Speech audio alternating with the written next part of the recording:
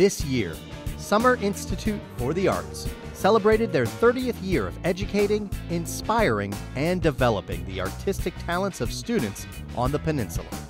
After 3 decades, SIA continues to teach new methods and heighten the creative experience for all students involved. Rising 8th through 12th grade students are selected to attend the Institute by a panel of area artists and educators who review their applications. In the first days of the 6-week intensive program, students visited the Virginia Living Museum in search of inspiration. Visual arts students took photos and made rough sketches while exploring the many displays and animals at the museum. And the drama students took notes while enjoying a performance by CNU's Department of Theater and Dance, who wrote, produced, and performed a dinosaur-themed play.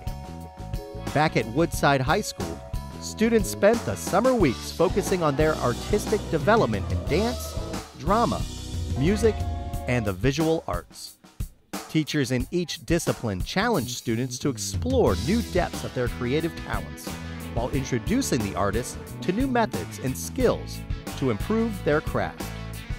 Hands-on learning experiences and engaging workshops also focused on related career pathways in the arts. And students spent time rehearsing for their final performance and art show.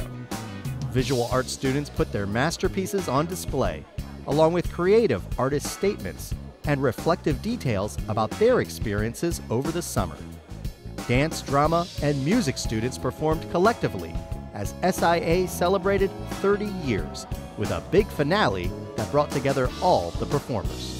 Upon successful completion of the Summer Institute for the Arts requirements, each student receives a full honors credit towards their high school diploma. Icing on the cake for a summer packed full of artistic growth and creative expression among like-minded peers and instructors.